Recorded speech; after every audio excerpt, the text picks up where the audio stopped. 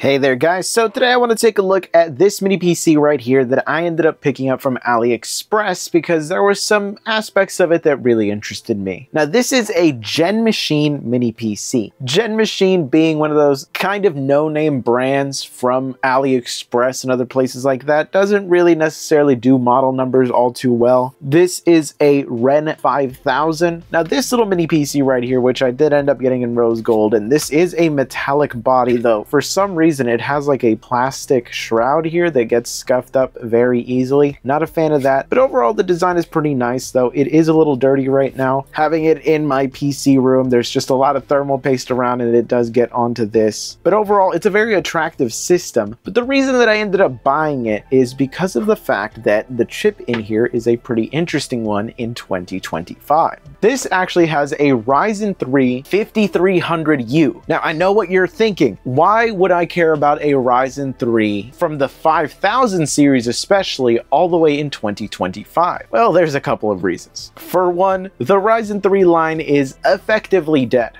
This is really one of the last Ryzen 3s that ever hit the market before the brand was essentially retired. But even more important than that, it's really the fact that it effectively destroys a bunch of systems like this. This right here is a Geekom Air 12 Lite, and this is rocking an Intel N100 processor. There are systems out there with the Intel N150. All of those are effectively the same thing. The N95, N100, N150, all of those are effectively the same. They're the same architecture, same core configuration, only slight differences in TDP. A lot of the times that can be adjusted in the BIOS anyway. When we're talking about just 4 cores, 4 threads, that doesn't necessarily mean much. But with this, we're looking at 4 cores, 8 threads on an architecture that supports dual channel instead of single channel memory, and with integrated graphics that aren't completely abysmal. So that's what we're going to be taking a look at today. We're going to be comparing this system with this system just so that you can really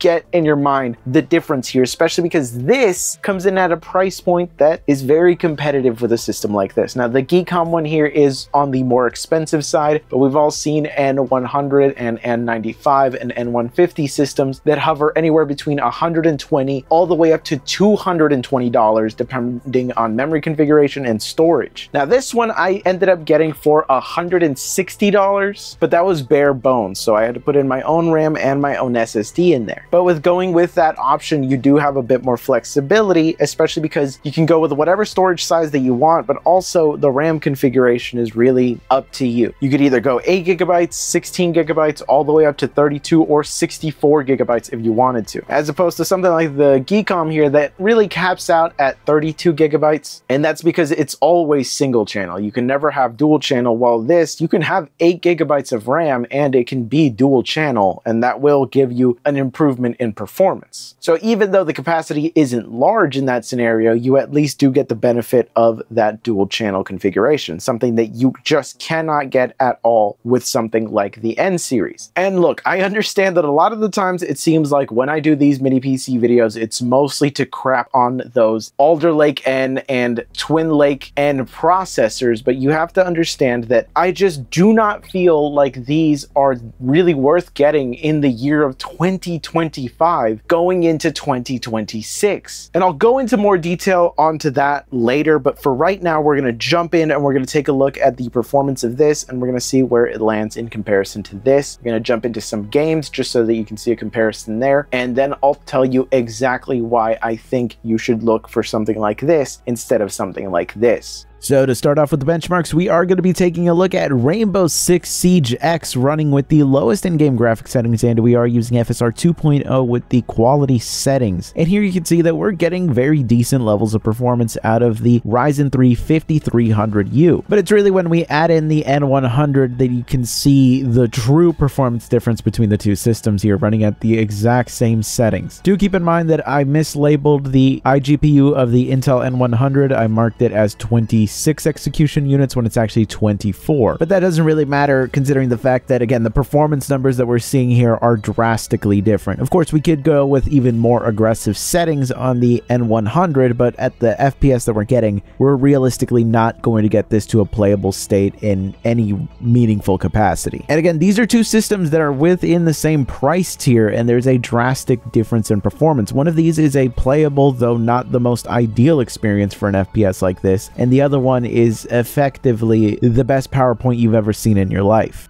But I will say, though, that the Vega 6 graphics that we have here aren't exactly the most ideal, especially in the year of 2025. This is a very old architecture that at this point isn't even getting consistent driver updates, and I can promise you there's no optimization that's happening. And while a game like Peak is supposed to be a very lightweight title because it's an indie game with a pretty simple graphics, you'd be surprised how heavy it can realistically end up being. Here we are running with the lowest in-game graphics settings, and I even have the render scale set to the lowest possible.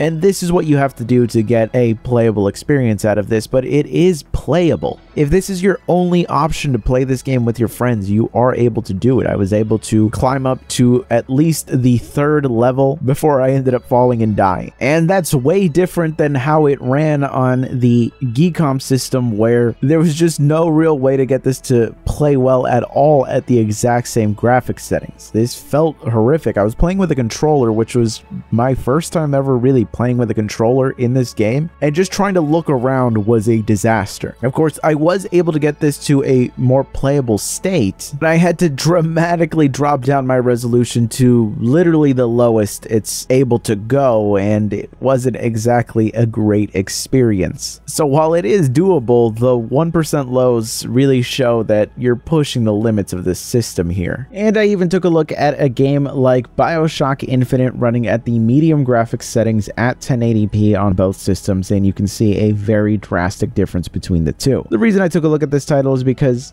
with systems like the REN5000, what you're able to do is essentially play older titles from the PlayStation 3, Xbox 360, and early PS4 and Xbox One era at relatively decent settings, at resolutions that were higher than what was standard back then. You might have had a 1080p display when the Xbox 360 was common, but that Xbox 360 was not rendering games at full 1080p. Here we're able to get it at full 1080p at not the lowest graphics settings, but instead at the medium graphics settings. Something that also the Xbox 360 couldn't really do in a lot of titles. And well, it doesn't seem to be all that different for the N100. Of course, gaming is only part of what these chips can do. Obviously, the CPU also plays a very important part in all of this. And well, if we take a look at Cinebench R23, we can see the numbers for all of these chips. And I'm pretty much lumping together all of the Intel N series that I have access to right now that I've benchmarked so far, because we have the Intel N100, N95, and N150, and to no surprise,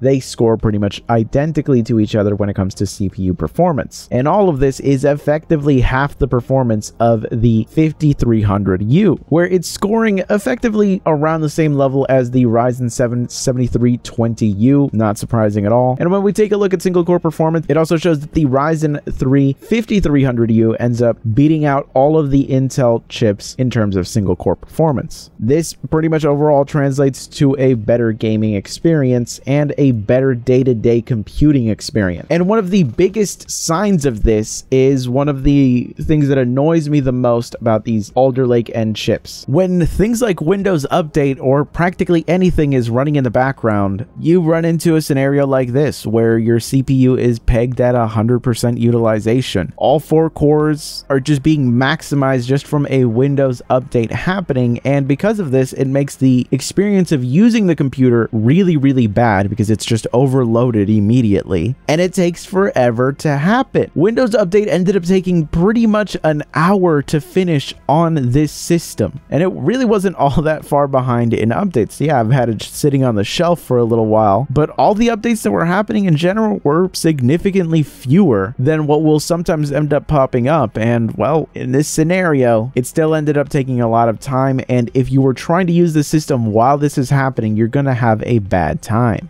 In fact, the main reason I ended up using the Geekom system is because the system that I have with the N150, it ended up taking forever to update. Here you can see that Windows Update is only downloaded 6% of this update. The CPU is seeing high utilization, though not maxed out. And it has taken over 3 hours for this to happen, as you can see in this point in the video. I left it sitting there for 6 hours. What kept on happening is that it kept on giving me an error at some point, and I'd have to restart the download process. And once it happened the third time, I pretty much just gave up on it. The numbers are pretty much the same. The system does have 16 gigabytes as opposed to the 8 gigabytes that are in the Air 12 Lite, but at the performance that we're having here, that's not going to make a difference, at least in terms of things like gaming or in Cinebench. So I don't think that it really matters that it only had 8 gigabytes as opposed to 16. I've tested these chips plenty of times, and I can tell you that no matter what the configuration is there, you're not going to get good gaming performance, and that comes down to the single channel memory. So after all that benchmarking, what can we say about this system? Well, as you can see, it is still very competitive in the market, essentially beating out all of its competition in equally priced scenarios. Now, when I picked this up, I picked it up for $160, but that's bare bones, so you're still gonna have to buy the RAM and the SSD. You can also pick those up from AliExpress very cheap right now. So you could put together this system at a comparable price to systems like this, and you saw the performance difference. Now here's the thing, Windows Update is actually a very multi-threaded task. Even in this system, when I was running Windows Update, all 8 threads were being pushed to their maximum speed. And while that might seem like an issue in both of these systems, the benefit was that with all 8 threads of this, it ended up finishing significantly quicker. I'm talking about maybe waiting 20 minutes at most, while with this one, it was still over an hour waiting for it to update. And look, this isn't download speed, because again, I have a gigabit connection. It's literally just the install process of everything, multiple drivers being updated, but this finished significantly quicker. And also, as it's updating, you can use the system, because not all sections of the Windows Update are going to push all 8 threads to their maximum at all times. So as you're trying to just watch videos or browse the internet or do whatever it is that you're doing on your system, this having those extra threads, those 8 threads to go along with 4 cores, it really helps out to make the experience of using this significantly better, especially because we also have dual channel memory here. This system, while Windows Update is running, is very difficult to use. You try to open up a web browser and it takes forever. You try to load up anything, it takes forever because the CPU is fully loaded, and this thing reaches 100% CPU utilization significantly quicker than this. And look, the thread difference is already one thing, but as you saw with the Cinebench numbers, the individual cores themselves on this are slower than this. So even in individual tasks that are just using 1 to 2 cores, this is going to beat this out, and you have so much more headroom left here. And look, I understand that systems with the N150 and Alder Lake N and Twin Lake N in general are very popular. I get that, but you really should consider something like this over those chips, because of the fact that this provides a significant uplift in performance at the same price. Yes, you're gonna have to open this thing up. It has the screws down here. It does come with these rubber feet that you have to manually install yourself after you're done. I obviously haven't installed them yet because I plan on taking this thing apart after I'm done, because I do have plans on using this system for a specific project, but I need to change out the RAM and the SSD in here. But look, the IO itself is fantastic. It's pretty comparable to any Alder Lake N system. You're not necessarily losing out on pretty much anything in this scenario. In fact, this comes with a USB-C port, which is something that you don't find in any Alder Lake N systems, at least not any of the common ones that I've seen. In fact, I don't think any of the systems that I've had with Alder Lake N or Twin Lake N have had a USB-C port. You know what? I'm actually gonna go check that right now just to be sure.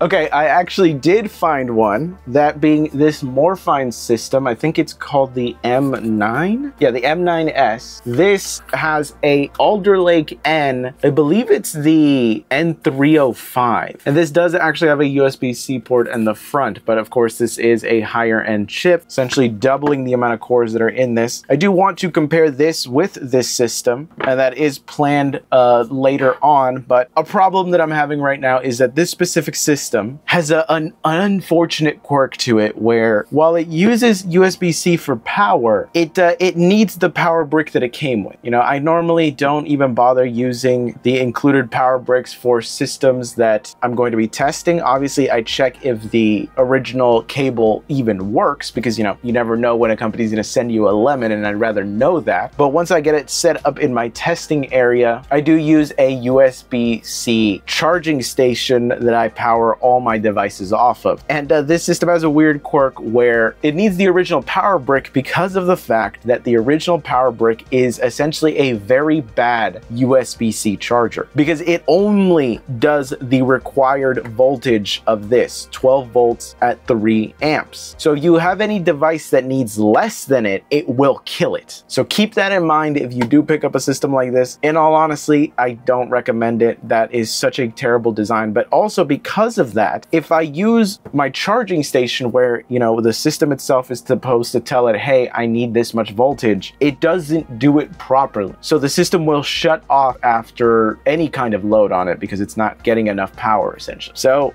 pretty major compromise there. In general, the performance of these is just not comparable to this. Maybe this could close the gap. I really doubt it because this thing is scoring double the performance of these. So maybe double the cores will be able to close the gap there, but we're still going to be behind in single thread performance. But I can't even test that because I got to find the original cable for it. So once I do, I will do potentially a video on it. I'm not 100% sure. If it's just such a blowout between the two, I don't think it's worth it. But I think that as of right now, at the price point that this thing is selling at today, this is the mini PC to go with if you're on the budget side. There are different colors. You don't have to get this pink one. I just went with the pink one because it looked interesting to me. It is an all metal design. Is it the highest quality system? Of course not. Of course not. At the price point that it's at, there's no way it's going to be. But this right here, this B-Link system that is an extremely popular unit is also made of all plastic. It doesn't feel super high quality, but people are buying these a ton while this is an all metal construction except for the bottom where this is plastic. So all the sides and everything are metal and it feels really nice in the hand. Now that's not the case all the time with GenMachine there.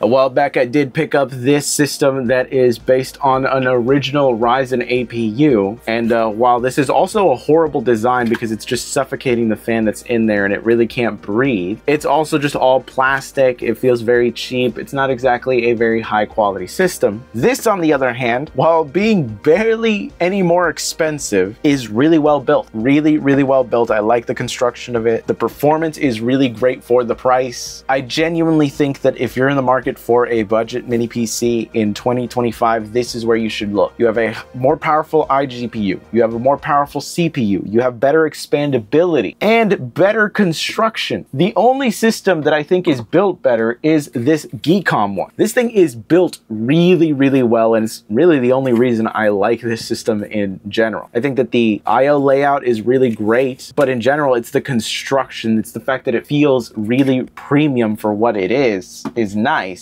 But this feels nice and it performs better by a significant margin. So unless the pure construction factor of this being better than this is enough to sell you on it, there's just no reason to touch any of these systems in comparison to this. So do yourself a favor and pick this up if you're in the market for it. Check out the links down below to AliExpress. But anyways, I will catch you guys in the next one.